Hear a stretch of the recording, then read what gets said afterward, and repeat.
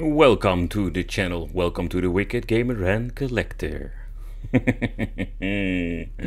It's a time for a package from China, and that's also why I wanted to make this top 5 weird game consoles. Thanks to all those like crazy packages from AliExpress, man, we have seen a lot of weird crappy products, but also weird ones, and I wanted to focus on the weird ones today. So that is what we're going to do in this new video. We're starting off with the number 5, the K20 Gamebox. Yeah, so when it comes to naming, and they call actually everything Gamebox nowadays on AliExpress, or it feels like that. So when you're looking at this particular model, it was more like a weird hybrid thing. Like it was not an handheld, but it was also a game console they can plug into your television. It was so weird. That was absolutely one of those, like, say, fascinating products that I think that absolutely deserves a spot in this weird, like, top 5. Alright, so let's open it up. Ooh.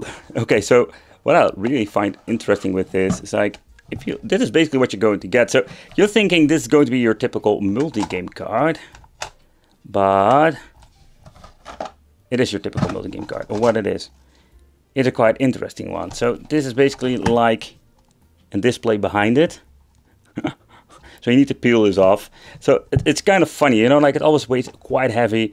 But the interesting way is, like, this thing will need like a battery. Let's see if it comes with the battery. So it's like convenient. Ah, there we have him, the BL5C. This is the Nokia old school battery. So I find it a little bit bummer I need to peel off the sticker, but this is like pure nostalgia. Like Famicom games are basically like of the Famicom multi-card games are so cool to see it like this way. Alright, so let's peel it off, I guess. Let's try it from a different angle. Alright, so there was more like a kind of a protection. Alright, here we go. And here we have the system itself. I'm going to save the sticker because I think it's pretty cool. Okay, I can also now once I like put it on the back is not a good idea. Alright, so let's put the battery in. Let's see if it's going to be powering on. Let's smell it. It smells nice. Doesn't smell chemical whatsoever. We've got like plastic buttons like the start. Normally we have like a rubberized. But that's it. Like, let's hook it all up. Let's charge it all up. The downside to this is there's only, let's see, inside a very short cable. Like, what the hell do I suppose to need to do with this? And then we have like an AV out cable. Kind of funny is, like, normally you have like these plug and play handhelds that just have like a display and an AV out, but that is basically what I get. I was hoping this thing was more like a piece of plastic than that was like a docking station. That would be cool, but no, it is just a piece of plastic that you need to click in here, and that's it. It doesn't even like stay in its position. Alright, so quite interesting. I think you can just put it on here like a system and you can just play your games like this. Yeah, so it's going to be our typical like multi-game card. The 1001 is absolutely a lie. We're going to get a lot of double games. We do have like a lot of familiar titles. I would not be surprised that we're also going to get a lot of doubles. What I hate about these things, that we're not going to get, let's say, in good, let's say, alphabetic order. We'll give you like a quick overview of everything. But let's boot up a first game. No, wait, let's go farther. I just want to see if we can find the same games again. Pinball 2. Zippy Race. Pinball 2, it's actually Pinball 2.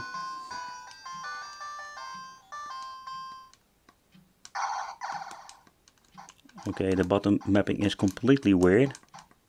Huh, what?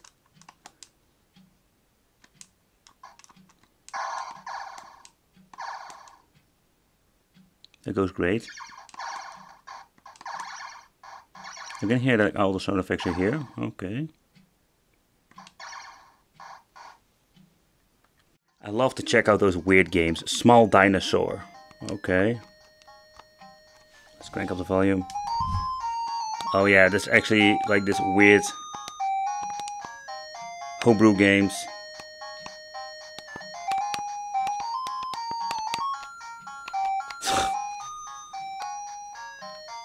We do have like a shitload of screen tearing. But let's plug it into the television just to see if we still have the same issues. Alright, so when basically like plugging in the AV out cable, it will automatically go through the big screen. And I can tell you the signal output on this thing is absolutely horrible.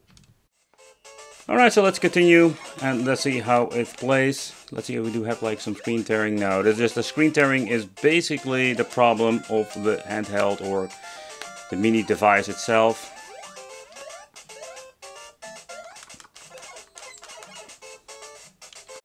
I find a little bit of a bummer that this freaking thing has such a bad, let's say, video output. I can tell you I've seen my share of video outputs that are pretty damn bad, but this is absolutely the king of them. So where this thing is such a weird construction, this thing just needed a spot in the top 5, because it's not a handheld, it's actually a game console, or you can just, you know, it makes no sense, this thing. So this Games Power weird thing game box absolutely deserves a spot in this wicked, weird top 10 AliExpress devices. Yep. So we have seen all kinds of naming when it comes to game consoles or game boxes. This is just the nostalgia game box. But yeah, not only the name was not nostalgia, it was the system itself. I know where they're going with this, particularly looking at the case and the way how it looks or shaped with colors. This needs to be a little bit of a nostalgia vibe, but yeah, this had nothing to do with, like, say, an NES or Famicom whatsoever. Never. This is actually like another weird device from China, and the overall performance was also not that great. So let's do a quick overview about this. Okay, so you can see, like, when you compare it with my hands, this thing is really tiny. So the weird thing is, like, there is no on and off switch. This doesn't do anything. So at the back we're going to get 2 USB connections, an HDMI out, we have here the TF card, and then we're going to get the micro SD. That is basically with only 32 gigabyte over here. So that's it, an original SanDisk, or I think it's an original one, and the micro USB. And with this we can basically connect it with a 5V power supply. Right now, like, rubbery feet on it. Here it says already like needs 5V 1 amp. So that is not a lot, but so far I can see there is no, there's absolutely like no on and off switch. So that's a little bit of a bummer and weird. But when the system has been booted up, what you're going to get is one big gigantic pile of a list. A little bit of a bummer, because same with the, let's say, the first generation of Pandora's boxes. So pressing the R button, here we're going to see like an overview of all the systems that we can play with this. So quite a, let's say, big compatibility. Arcade, Famicom, Game Boy, Game Boy Advance, PlayStation, Neo Geo, Mega Drive, Game Gear, Game Boy Color. And if you're going to basically going over here, you're going to even have like Super Famicom. It's not my favorite controller, I can say that, but overall, it's not bad. So when it comes to the controller, they're actually going to give you like a very nice one.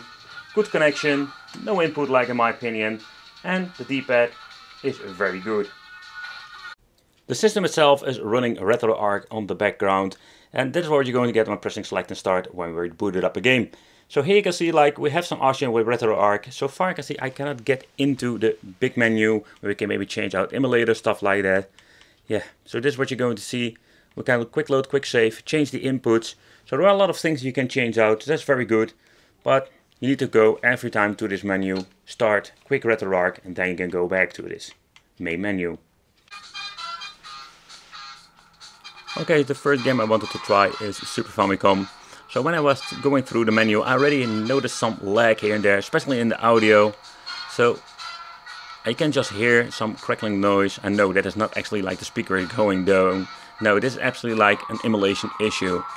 Still, the frame rate of the gameplay is quite good. But let's be honest, like, nowadays we can play so many of these games. But slowdowns in this game is absolutely unforgivable, especially with the 16-bit stuff. Next up, let's try Sega Mega Drive. And it seems to be that they mapped the buttons quite strange. That's of course because we're using a PlayStation controller. We're actually like normally having like a 3 or 6 button controller. But so I can see and hear, this works very damn good. Oh, love the shield. Okay, so next up, let's try PlayStation 1. PlayStation 1, I noticed with some part of the game, it still struggles. So, PlayStation 1 is not like a very good thing to play on this. I can already tell you that. So actually, a lot of parts of the game plays very well. I still notice some hiccups here and there. Something I find quite unforgivable when it comes to this.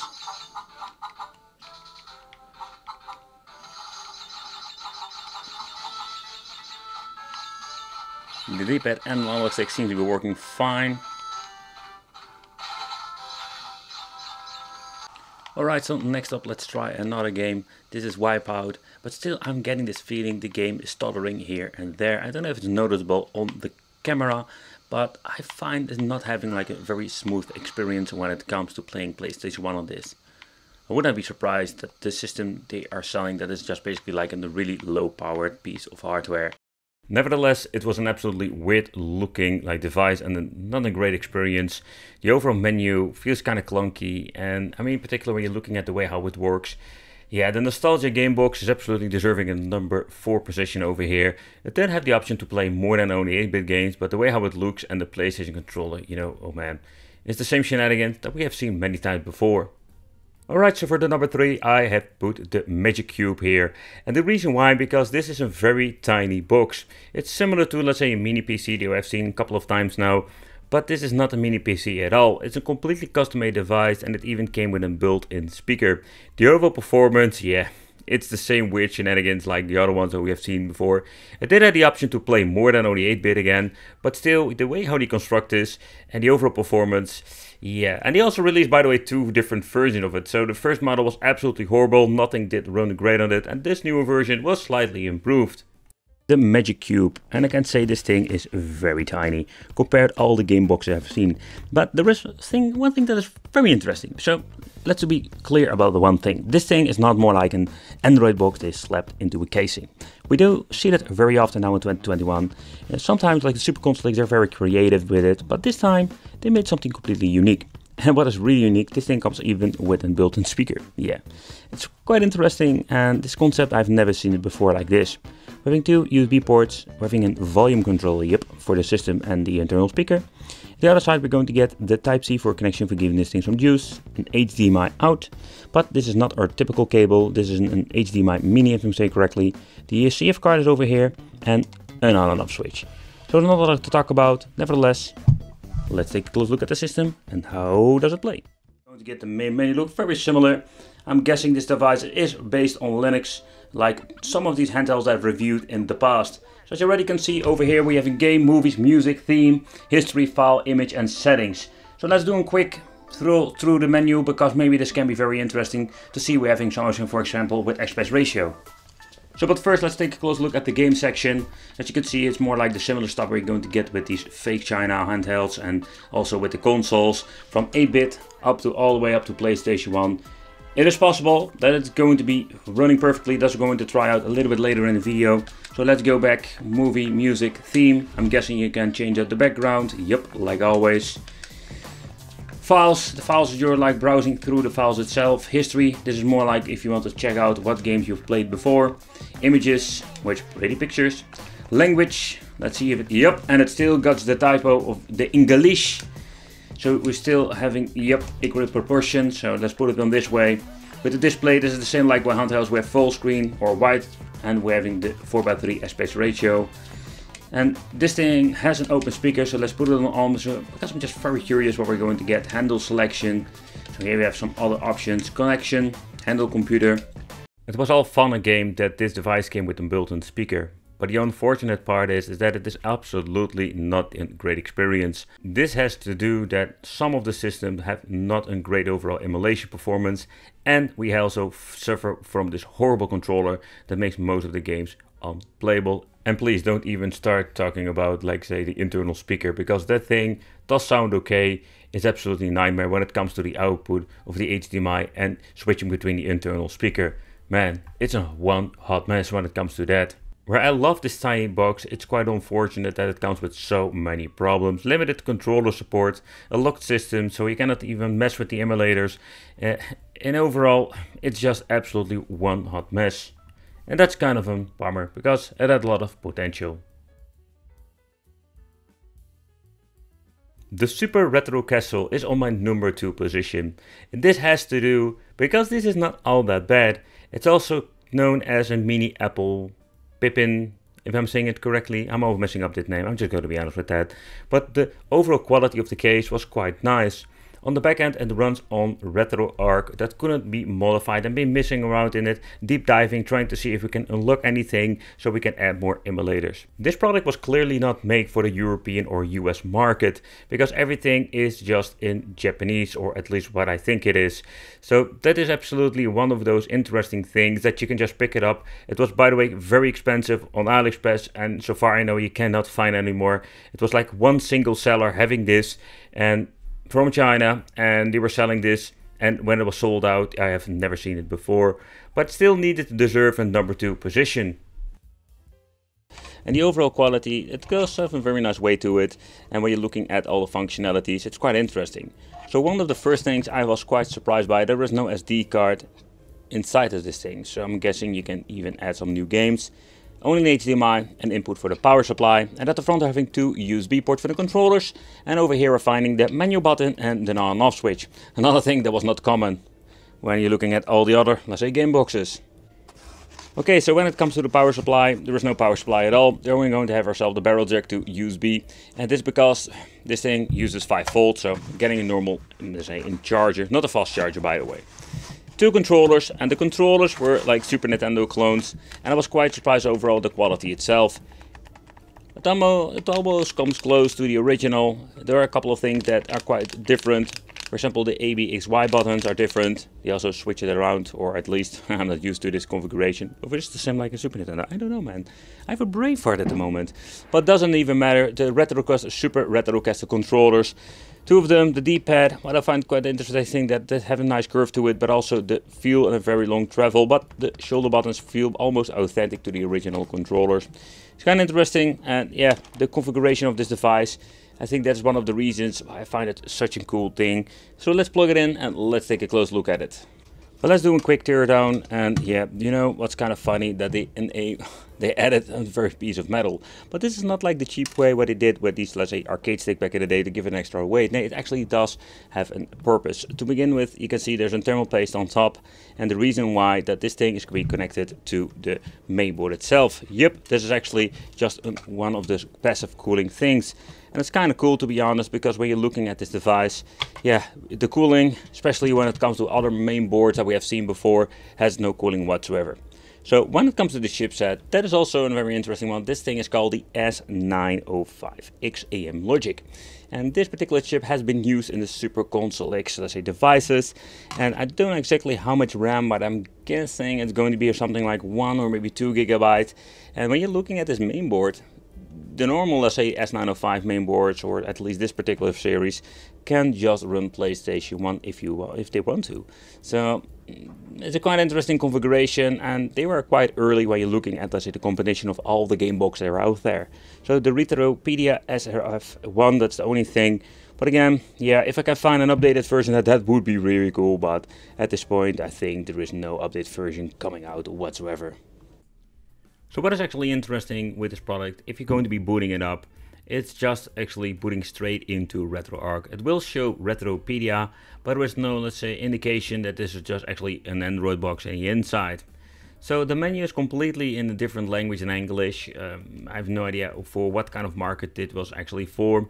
But I can navigate through the menu itself. You're having just a basic RetroArch menu. So far I can see there is no option of getting into, let's say, some extra options. Would be cool. For example, if you can mess around with emulators or add new games. So what kind of stuff can we actually play? We have arcade games. We have even the PC Engine CD. We're having the PC Engine Super Graphics, the Family Edition or NES, or the Family Computer Disk System. And here having the NES, Super NES, Mega Drive, the Sega Master System Mark III, the Sega Genesis and Sega CD are on here, with all kinds of different options. Then of course the SG-1000 and also PlayStation 1. And this chip is actually capable of running it. So I'm quite interested to see what can we actually do. So let's do a quick gameplay overview and let's check out how the overall emulation performance is.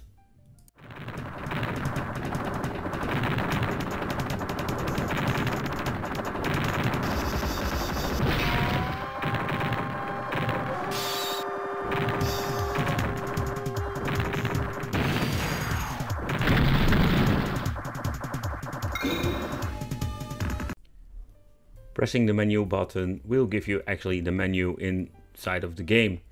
So here we can restart the system, go out of it, or make a quick load, quick save. The unfortunate thing is there's not a lot of stuff to actually like check out or mess around with emulators. Everything has been locked down. For example, if you want to go back or check out a different menu, nothing works over here.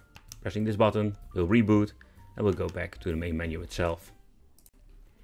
But in the end, when you're looking at, let's say, all of the, let's say 8-bit stuff, 16-bit, this runs just perfectly on an S905 chip that is inside of this machine. And that is absolutely one of those very cool features of this. And I can tell you, the overall experience with this device is quite nice. In combination with the controllers don't feel like 100% authentic to the original, like the Super NES, but they overall, let's say, respond quite well when it comes to, let's say, the movement of the character in the game.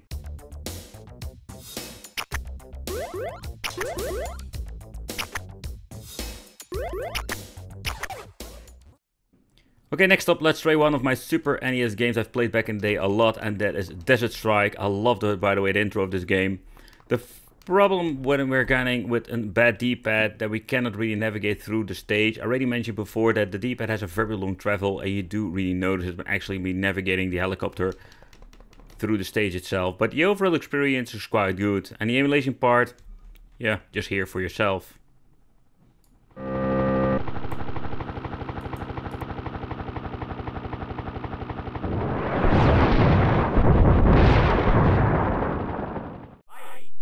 Ready, go!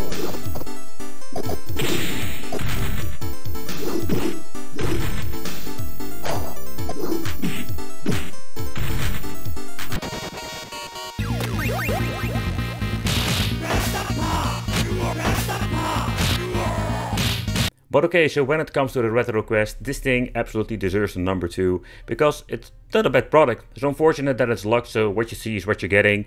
And of course the price, I think I paid over $150 for it. It's way too much, especially now with all of the competition. But it's absolutely a very cool looking box that deserves a number 2 position, or at least a spot in this top 5 of the weird game boxes from AliExpress. And for the number 1 position, I'm choosing this TV game box. In other words, Android game box, or the Senpou. And the reason is very simple. This is like a multi-purpose device. It comes with built-in Android. You can even install EmuAlic or make this thing an emulation beast, or connect something on the device. Think about a PlayStation 5, PC, Sega Super NES or NES Mini. You can do a lot of cool things with it. Okay guys, so this is what you're going to get inside the package. We're going to get a very cheap 9-volt power supply for not charging, but there's no battery inside the machine. This is just for powering it on. Of course, we're going to get a controller because this is an Android device. What I do like about it, the receiver is inside the machine, so you don't need to have a separate dongle for this. Then we're having the toilet paper manual deluxe, and it's only in the Asian language. There's nothing. Nope, there is no English, but it gives you a quick explanation how it works, but I will show you in this video how it works. But let's take a close look at the Senpou itself, because this thing is quite interesting, and how good is this thing actually? So let's take a close look at it. But first, pure satisfaction. Okay, so when you're looking at the device, how is the quality in general? It's okay. And the reason why I say it's okay, so first of all, I just want to point out there is no CRT inside, it's just an LCD display. But the device itself is fully made of plastic, and there are no metal parts like the buttons in front of the television. So again, it's a full plastic fantastic. But it is not that plastic fantastic that it is super lightweighted. In total it weighs 332 grams. So it's not a lot, but it's more than even, let's say, than a Super Console that was around 250 grams. So let's talk about the LCD display that is inside this machine. It's a 3.5-inch LCD display, but an IPS. And you can see it even from an angle, it looks amazing. And that is a very positive thing with the Senpou mini television, that it even comes with a very nice LCD display and some awesome features. Okay guys, so at the back of the system we're going to get 2 additional USB ports that we can use for a controller or an external storage. We're going to get the input for the CF card, the input for the power, and of course we're having here the 2 switches. And the switch is quite interesting. So when you flip them both up, I think you can hear it, but there is a fan inside this machine. It will turn on, and basically what you're going to get is the system will basically boot up in the Android version. And every time when you're going to boot it up in the TV box mode, you're going to get the intro specially made for this device. Every time you're turning it on, it's more like it doesn't get any signal. I think it's just more like a finishing touch to this machine that makes it even pretty cool.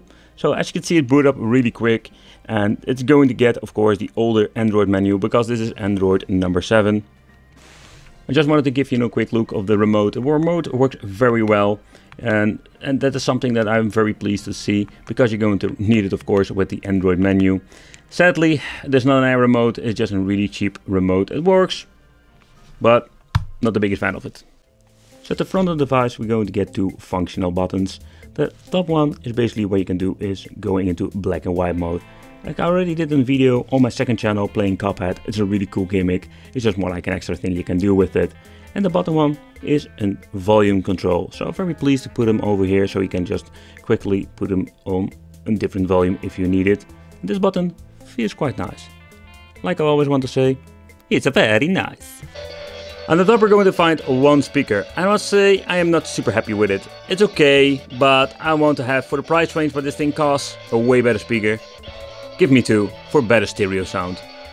Alright, so there is one thing I just need to point out. And maybe you already noticed that I didn't talk about the HDMI port. And the reason why, because this is quite interesting. So normally I would say maybe you can use this thing like a game system, plug in 2 controllers, HDMI function and let's go. But no, it's just the opposite. So what you need to do, we're having here 2 switches. The first one is turning the system on and off. When you're going to leave the second switch in the top position, we're going to get the Android function. We're going to put him in the bottom function, we're going to get the HDMI input 1 function. So now we're going to get the TJ800 logo. And when we're going to turn in the different position, you can see it says HDMI function number 1, and we're ready to put in a device itself. So when both of the switches are in this position, the only thing that we need to do is plug in an HDMI cable, and we can basically play games on the mini television. Yep. And so let's do a little bit of a gameplay and chit-chatting about this. It can't get more wicked than this.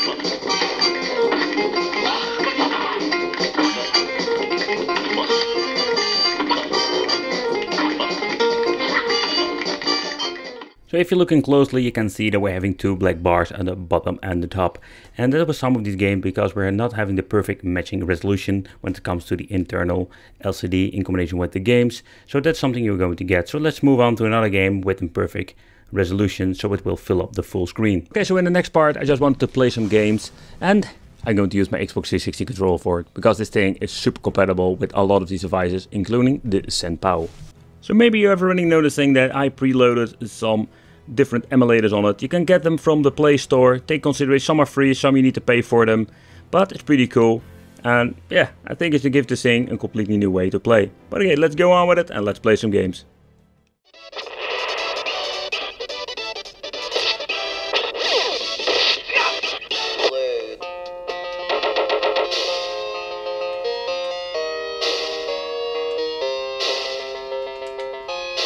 To the old stuff, 8-bit, 16-bit, the Senpao have no problem running these things.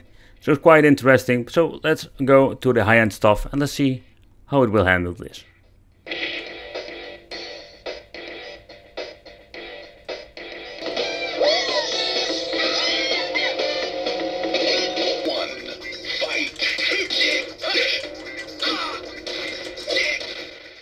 Okay, so this thing is pretty cool and it's absolutely the weirdest device out there. That is actually an Android box or a game system inside a mini TV. This thing makes no sense whatsoever because you cannot even connect the mini TV to your television. Nevertheless, I want to thank you all for watching. I hope you really enjoyed this top 5 video of a weird product from AliExpress, and it would be great to see you in the next video.